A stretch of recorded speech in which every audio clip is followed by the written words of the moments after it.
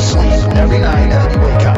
Everyone dreams, everyone has DMT trips, and no one remembers it. Now, if you smoke it, it doesn't last nearly as long. It only lasts about 10 minutes, 5 to 10 minutes, but you remember it. It's all inside the dream. Like after the dream's over, you remember. I remember because I'm recording it.